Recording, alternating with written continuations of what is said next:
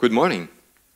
Thank you for the introduction, René. I'm going to kick things off with a broad, general presentation with a focus on the challenges that we face, specifically climate challenge and what it means for your industry going forward, but for the industry at large.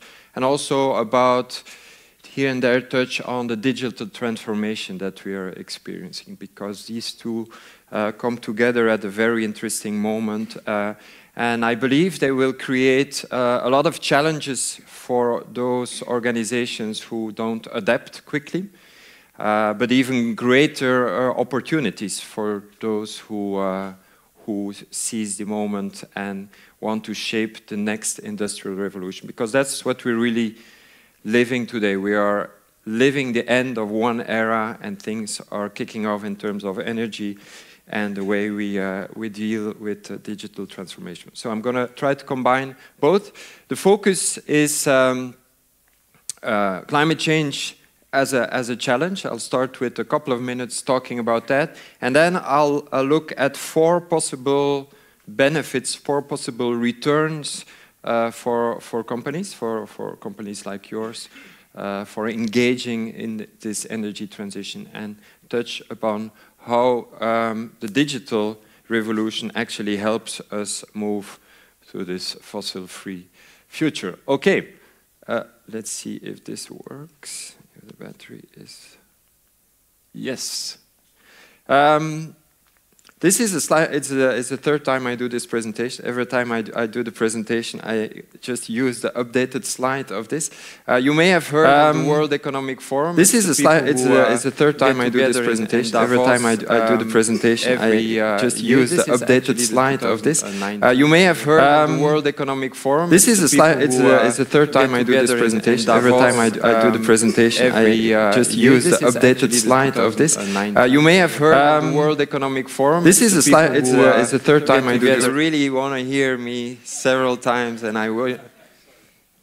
We're good? Okay. Great. Stephanie is laughing. Don't laugh, Stephanie.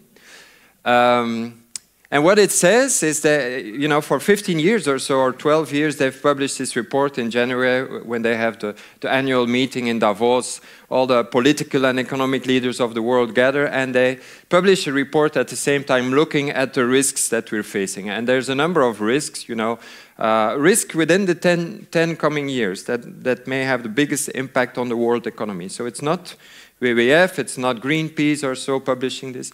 What's interesting is when you look at the risks, many of them are known, asset bubbles in the economy, terrorist attacks, interstate conflicts, blah, blah, blah. But without fail, every single year in the last 6 or 7 years, those risks that have the largest impact on the economy and the highest probability of appearing, that's the horizontal axis, are related to climate change, failure to adapt, failure also to take on the cause, mitigate climate change. And it's really interesting to see that this comes from the world's top economic thinkers and leaders. And it's not really a surprise, because when you look at this change, it's really happening in front of our eyes. It's not some theoretical prospect for the future, for in 30 or 40 years.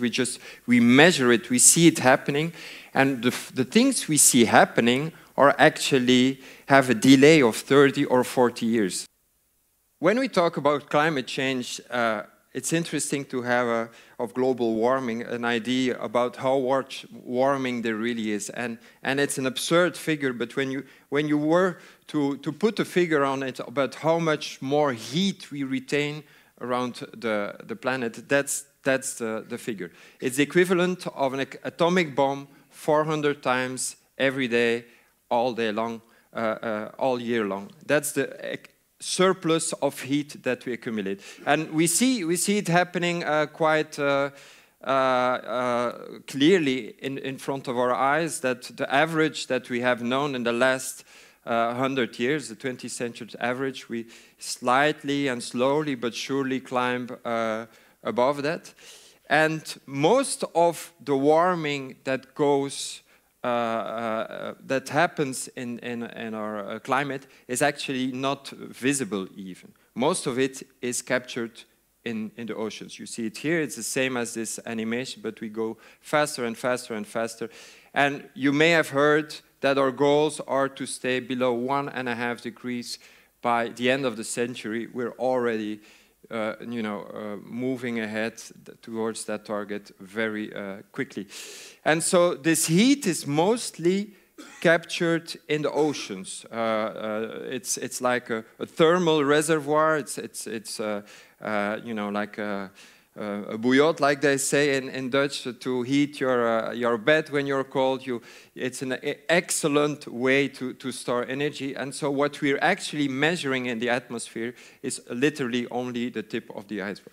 And I'm going to briefly touch upon a couple of effects. You know them probably. But one of them, for instance, is with those warmer waters, there's more evaporation, so storm systems that exist will be fed with more energy and with more mass. So a normal, between brackets, storm system becomes a storm system of class 5, which creates incredible damages like we've seen all around the world. This is from the Philippines from a couple of years ago. This evaporation also leads to storms on land that just carry more water with them. And I don't know if you remember Florence, Hurricane Florence, at the end of last year on the east coast of the United States. Significant inundation, water rises above 9 feet nearby, and even farther west than that, this storm surge will find its way well inland. So let's now have a look at what that might be like. For example, we know Florence is going to bring 1 to 3 feet of inundation across many locations. That certainly is enough to knock you off your feet. It can definitely stall cars out and even carry cars away, and certainly flood many of the lower levels of structures. But we know Florence is also going to bring water rises well above that, perhaps up to 6 feet. Now, 6 feet of water, imagine that. That carries large objects in it, like cars, for example, that can act like battering rams and enhance the damage that would otherwise be. And also, we know that can flood the lower levels of many structures. We also know that Florence is going to carry with it likely storm surge well above that, perhaps 9, 10 feet, maybe more. That will totally cover up one-story buildings and structures, leaving them underwater, and certainly pose a risk to many. There are very few places that are safe when the water rises this high. So please, follow the advice of your local officials and heed the evacuation warnings, and of course, stay updated on all the latest forecasts.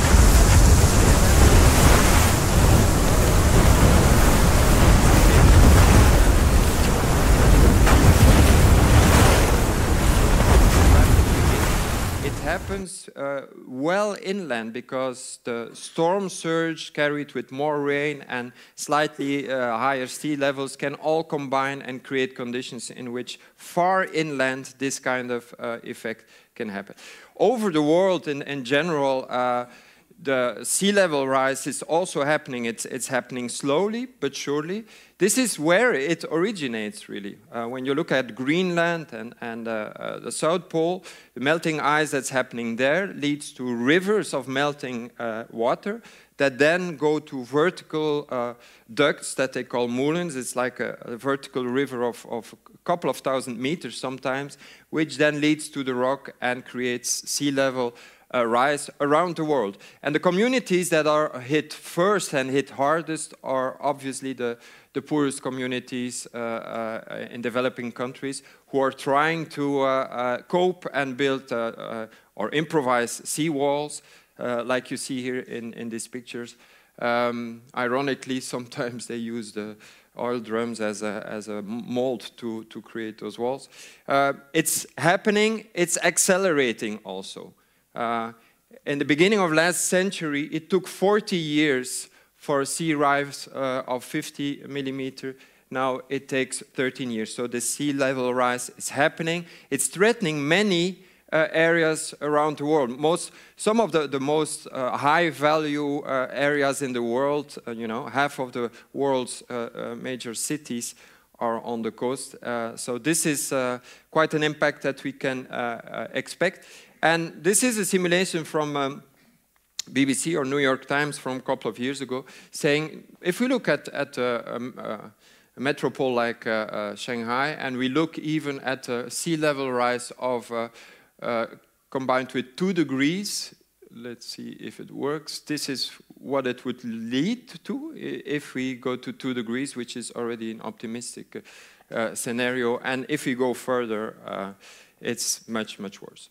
I can spend the whole day talk about this, but that's not the point. This, in summary, is what we're facing. 3 major things. So we will lose all coastal cities.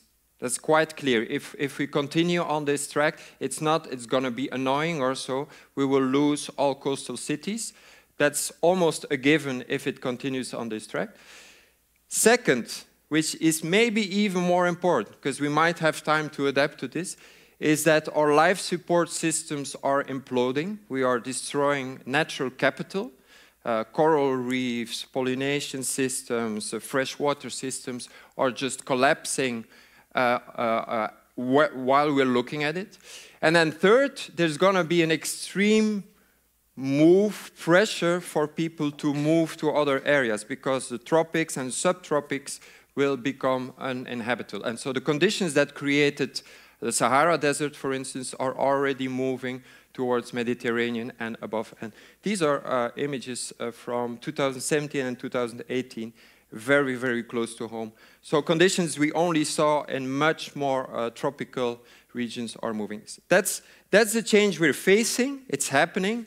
We can still flip it, but we have a very short window of opportunity. And the annoying thing is a soft word, is that there's a 30 to 40 year delay between emitting 1 ton of CO2 and seeing these kinds of effects. So in other words, these effects are probably all initiated before you guys were born. It's the result of CO2 emissions up until the 1980s, and that's the result, the cause of the symptoms that we see now. Okay, I think you get the idea there. The real worry is that there would be tipping points. That's why there's such a window of opportunity, that we would put in motion things that start to reinforce themselves, and that we would lose the possibility to intervene and move off of fossil fuels. And that's why in 2015, the whole world came together and decided on, agreeing on science-based targets to move off of fossil fuels and into a more sustainable era.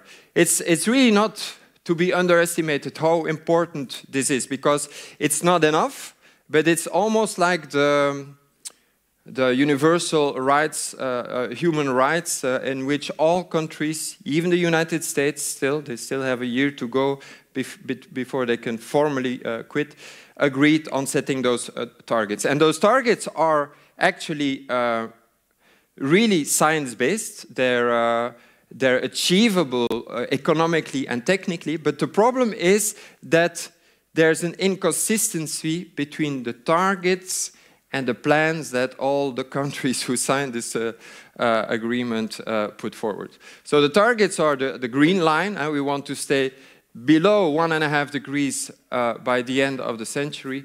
And when you look at the wide orange, I don't know if this works still, the wide orange line, this is the sum of all the plans of the countries who signed it. So there's a big gap there between intention and the real action.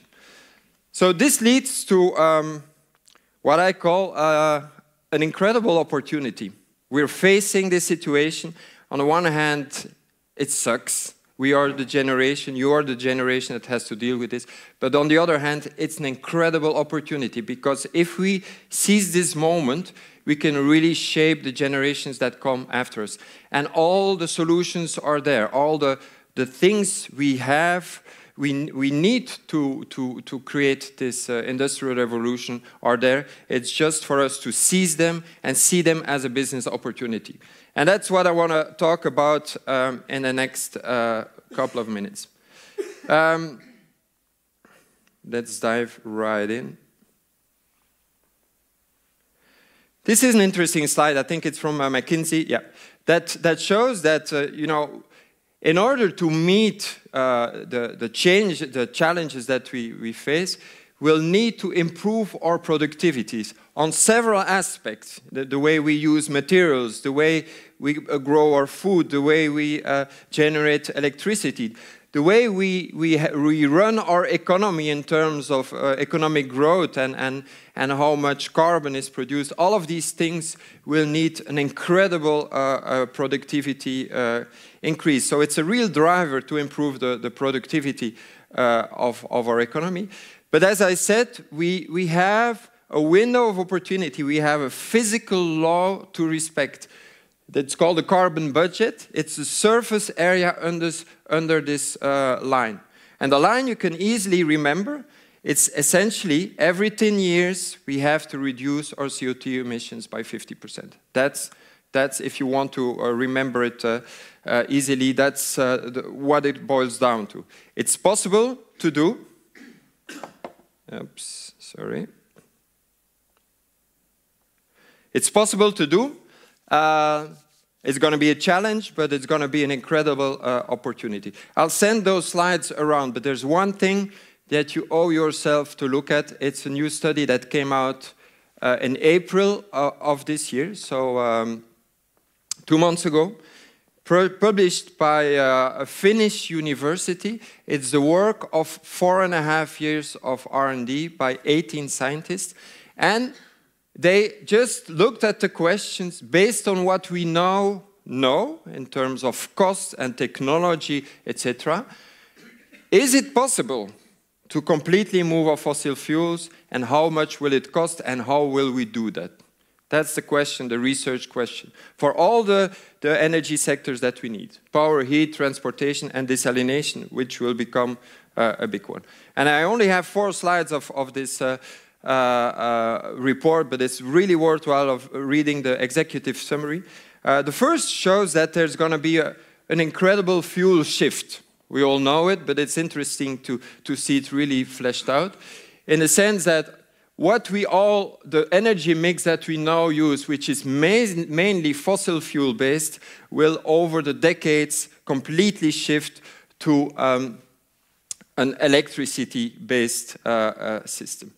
And as we do this fuel shift, as we move from fossil fuels to electricity as a carrier for energy, not only will we eliminate all regional dependencies, because we won't be dependent anymore from dodgy geopolitical regions to import our energy. We'll be self-supply for a big part, but also will create an incredible energy efficiency improvement that you see there. The dotted line would be the amount of energy we need if we were still reliant on fossil fuels. This is what happens when we shift to electricity. So it's not just a fuel shift, it's an energy efficiency improvement. Obviously, and that's probably not a surprise, the big sources of energy will be wind and solar, with solar taking the largest cut. And what's really interesting is when you look at the levelized cost of energy, that we actually, with the prices that we have now and the technology that we have now, so it's not something that still has to be invented or improved, we still end up with a system that's slightly cheaper than what we have now. The fuel costs disappear, you see. It's mostly CapEx costs instead of having operational costs, buying fuel to run your energy system. It becomes an investment, CapEx. And those CapEx will be used to build all kinds of things, from offshore wind parks to solar arrays, to smart grids, to biogas storage, to all kinds of new developments in heating and desalination and storage, neighborhood batteries, etc. And if we do this well, we are able to move off of fossil fuel within the carbon budget that I showed. It's possible to stay under this curve, and it creates, only in this sector, it creates 15 million additional jobs. So there's a large part of jobs that will disappear here in the black, fossil fuel-based jobs, but this shift is happening, and it's happening right now. And so this leads me to the four returns that I wanted to talk about, which are, I'm going to skip a couple of slides. If we do this well, we are going to profit in a number of ways, and those are the four that I put forward today. On the one hand, those two bottom ones improve our operations, reduce costs by working smarter, by working more digitally, by looking at optimization and fuel shifts, anticipating certain risks. What if there's going to be a carbon tax? What if we don't have access to some markets anymore? What if changes happen faster than expected? So those are improving your operations. But then, and that's the most interesting, is starting to think a bit longer term. What new services and products will be needed? And how can we, as young professionals, start to develop new products and services to meet those demands? And at the same time, help with this transition. And then at the end, and that's really the last element, is how can we actually improve our brand by talking about this and inspiring our customers, our shareholders, maybe even our competitors to do the same. So quickly, a couple of examples here in different domains, some related to what you do, some outside of that. This is a first example that I used also last year, in which the automatic information identification systems are enhanced with all kind of new sensor data, automatically collected data through the plethora of sensors that we'll have available through Internet of Things and new satellite imagery and new communication channels that will actually improve the way you plan the logistics, in the way we use the machinery to provide the work, and in general to better plan the work you do typically in your sector. And there's one company that's a startup in the west coast of the United States called Planet.com that starts to build a really interesting tool for this. It's called Planet.com. It's almost a search engine for visual satellite data. They take one image of the whole planet every day, and you can start to look for patterns and recognitions there. I'm going to run a small video.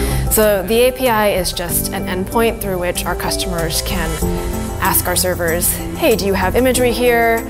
What's some metadata behind that imagery? And I would like to download that image. Our imagery is really powerful because it allows us to uncover things like deforestation, agricultural. I'm going to increase it here. Oh, it's the maximum. Sorry. So the API is just...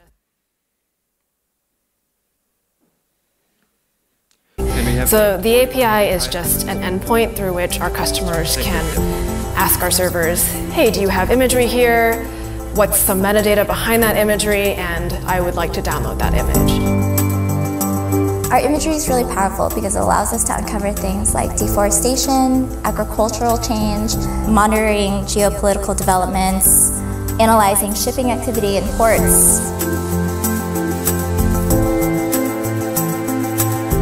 Planet was founded to use space to help life on Earth, and we have the capability to image that, but now we can translate those images into a massive data set that actually allows us to tap into that daily variation in the Earth's surface to really see the planet change.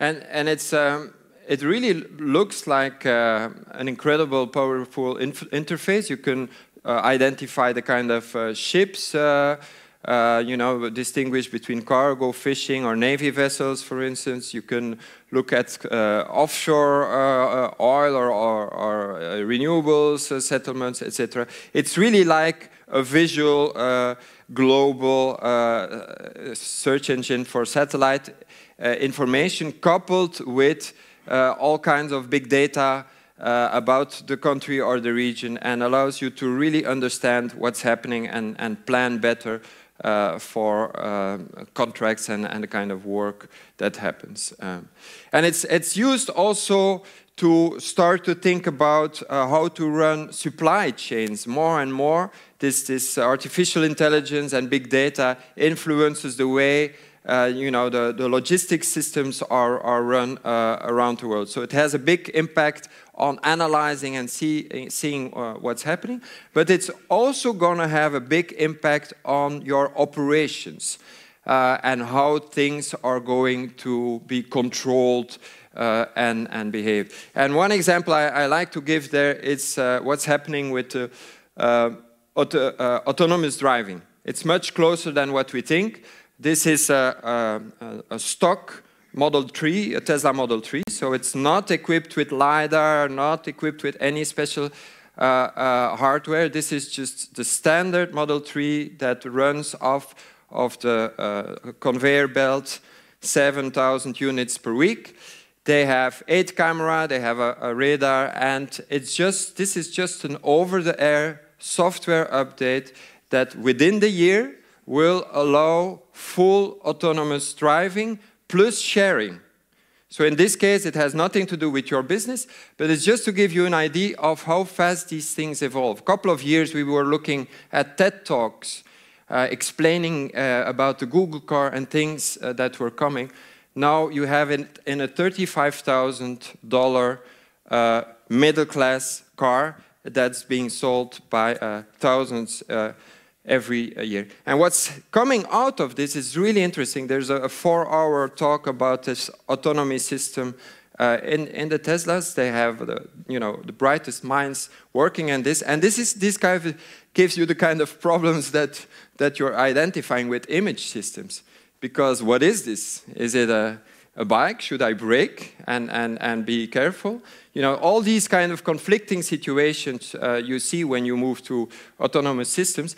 And what they do, because 500,000 cars are equipped with this sensor suite, just like in the planet.com, they can query the network and ask for similar images around the world and look at the situations in which this occurs and whether it's recognized correctly or not. So you can do that, and you can do it for all kinds of other things as well. You can start to query for animals or for debris or etc. And so this is being fed into the machine learning system that will tag this.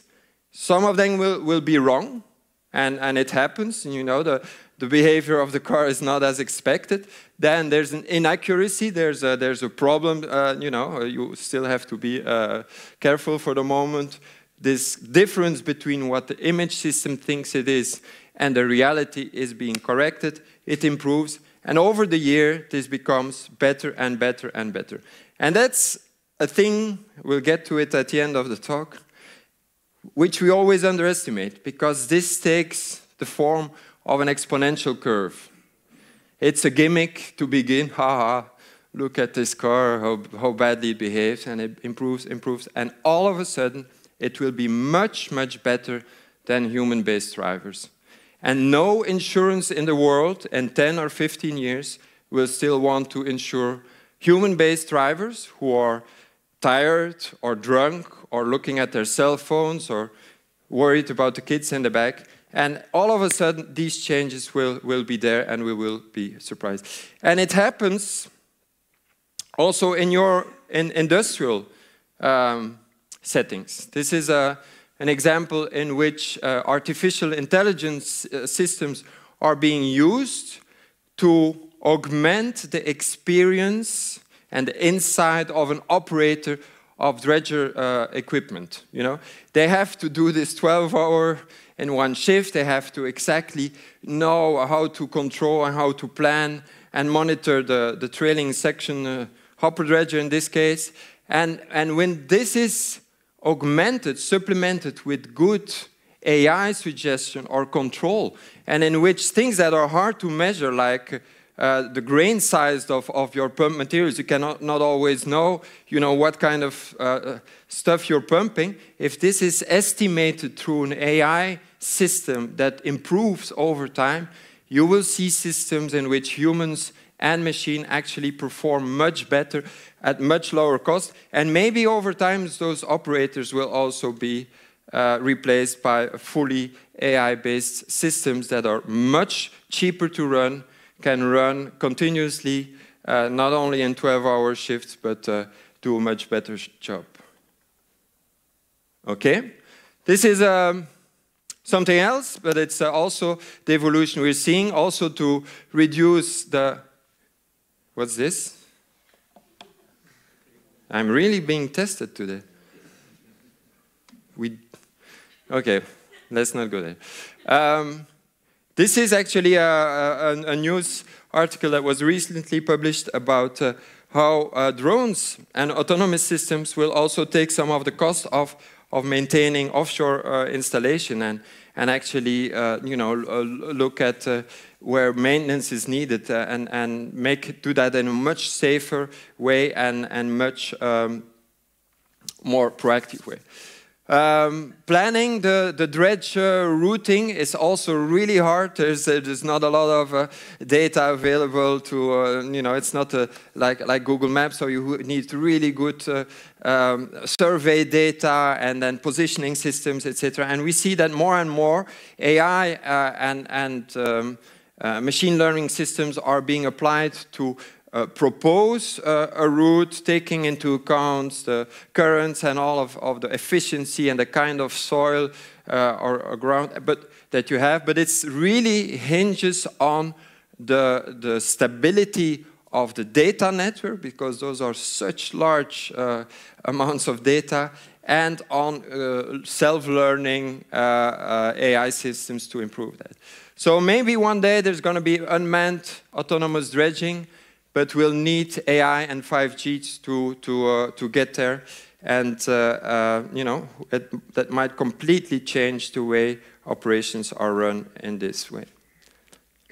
Second is lowering the risks of all kinds of risks that are that we're facing.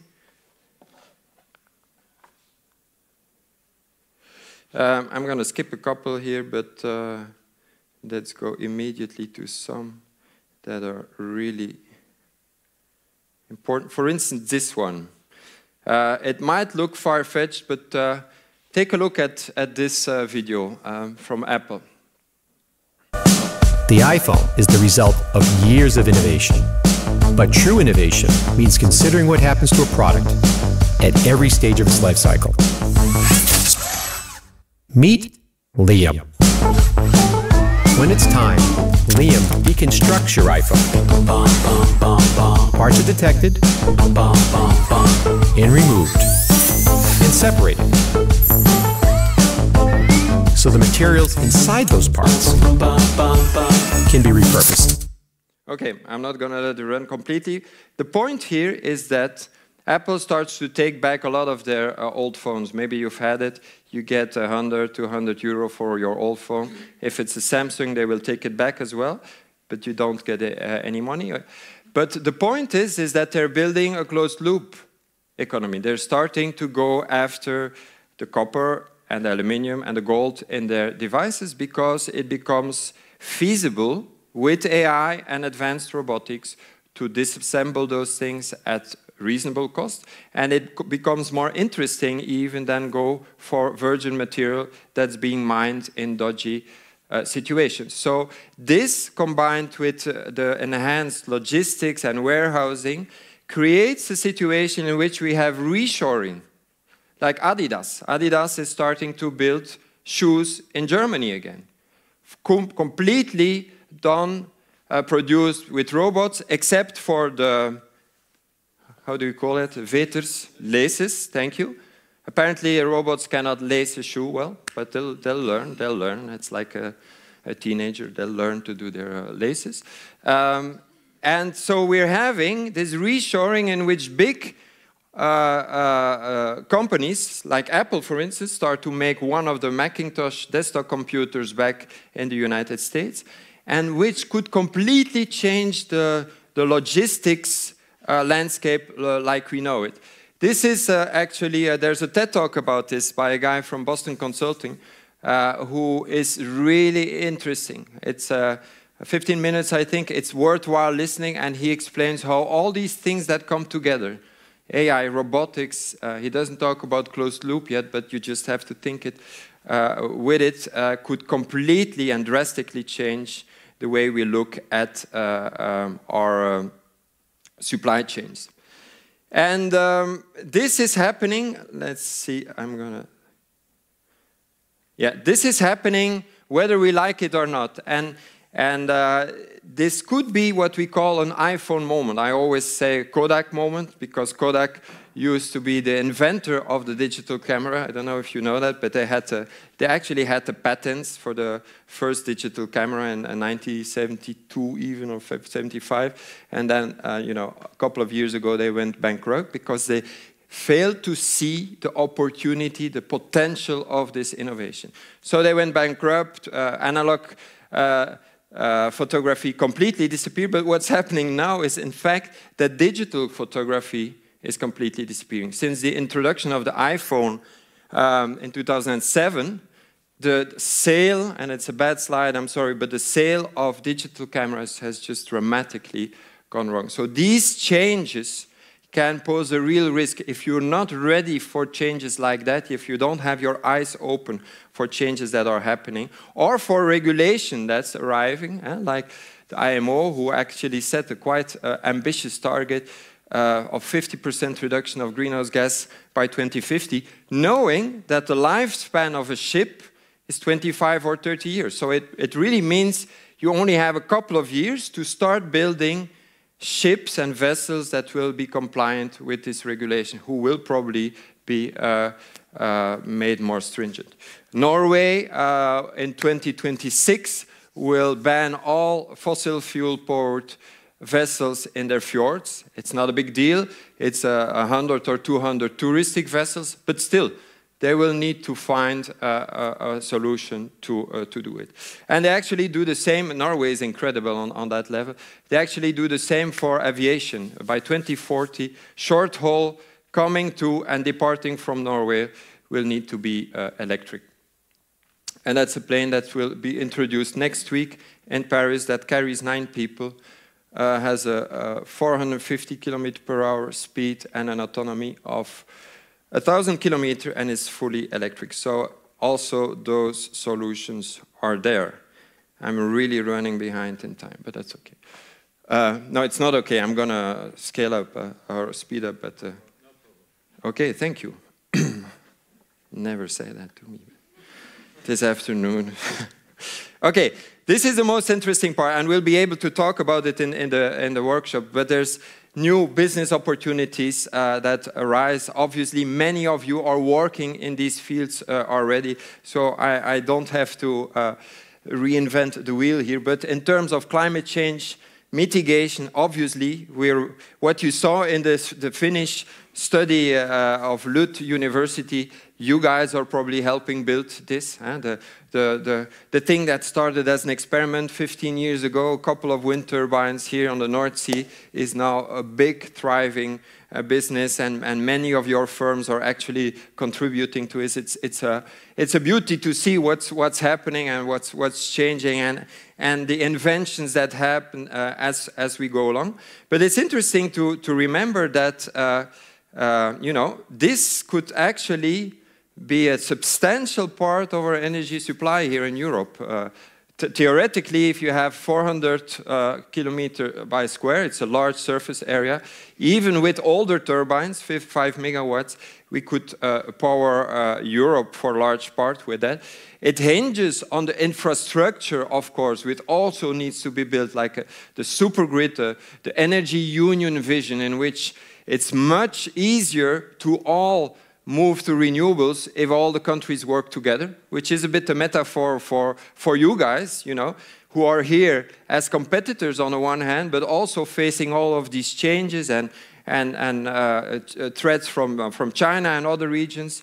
It's easier to deal with this transition when you work together. It's the same thing for the energy transition. When you look at every single line separately would be a separate region, there on the top right.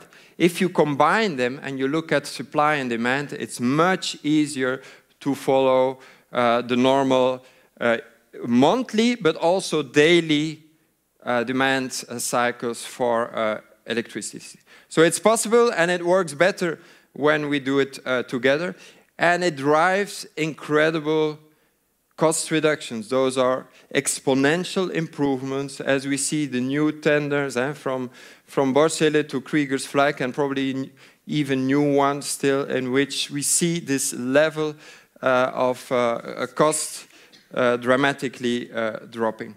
It's happening at an incredible speed. The turbines become larger, installed base becomes larger, etc. So it's a really exciting development, I think. It's also starting to happen underwater. Much harder in terms of maintenance, much more tricky, much more permanent probably in terms of energy supply. So a couple of your companies probably also are looking at that. And then it's the other side of the medal, is to do this energy transition, we'll need all kinds of new resources. We'll need batteries and nickel and neodymium and all of that to provide that. And that's where new developments like deep sea mining, which are tricky because, you know, will we mess up a new unknown ecosystem or not? This and urban mining become to start really interesting approaches to look at how will we get to those rare earth materials that we need to drive this energy transition. Where can we find them? And maybe we can actually find them in what is called here, the urban mining. We just look at the waste around us and start to integrate that as a source. So that's the mitigation challenges, projects in which many of you are probably working for right now. But on the other hand, we need to start preparing for the change that's coming anyway. And we need to, when I show the 3 risks, losing all coastal cities, losing ecosystems, and then, what was the third? Yes, exactly. Tropical regions. The middle one with the ecosystem services is a really underestimated one, because this natural capital is not something we can just substitute. And so we see all kinds of initiatives in which we start to rebuild this natural capital in a way that not only protects us, but that creates co-benefits. This is Kijkduin, I think, the Zandmotor. I go kite surfing there once in a while. It's a recreational area, but it's also a form of coastal protection. And this idea of building with and for nature becomes very pervasive and really interesting. Often it looks like, oh yeah, it's nice, you know, we have to do this. But an interesting thing is looking at how this is being financed. And I saw this example in a conference last year, Climate Kick conference, in which one of the speakers said that insurers start to pay for this restoration effort. They start to pay for, in this case, restoring barrier reefs, because obviously the property value of some resort, coastal resorts is extremely high. And as we see those changes happening, they think it's worthwhile to work and start restoring the natural barriers, recreating those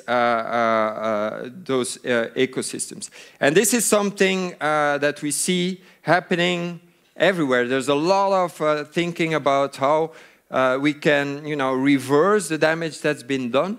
and look at the benefits that flow from that by creating substrate for you know, accelerating the reef growth, by also looking at ways to, you know, create natural protection, like a plan that's been on the table for a long time here on the coast in Belgium, the North Sea coast, the Flemish Bay, restoring and creating, you know, islands to protect for the effects of sea level rise, but also creating a combination in which breakwaters are not only just a hard barrier, but also create a habitat in which species can nest and spawn, but also in which people can enjoy some touristic activities. So where you have a combination of several parts.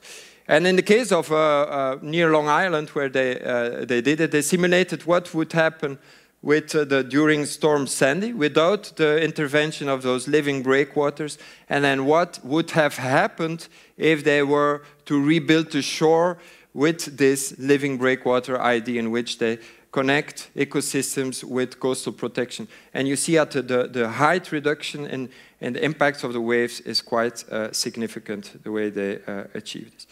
There's, again, when you get the PDF, you'll see that there's actually a great way to, to combine the benefits of different interventions and look at it from a systemic point of view. You're not just building one thing, you're also creating a series of co-benefits. Okay, almost done. Last one is when you reduce your costs, you anticipate changes and you start to think about what risks your company is running. When you look at the new needs that arise in terms of climate change mitigation and adaptation, and you see how this creates business opportunities for you, it's worthwhile talking about it so that you inspire others, inspire your customers, and you know, help change for the better. And I'm going to only give one example here. And René, I propose that I close here and then explain the introduction for the workshop afterwards. Okay? I have then, because I run over time too much, I have 4 more slides then afterwards. This is Budweiser. You know Budweiser. It's one of the you know, most sold beers in the world. And they did a thing that's really inspiring in terms of brand because it's so simple. They are moving to 100% renewable energy for the production, for the brewing of their beer. And they just indicate it on their bottles. So you can see a bottle or a can brewed with 100% renewable. It's not a big deal. They don't have a big you know, environmental reports to try to explain it. They just, this is what you see is what you get. And there's a nice little video that they made to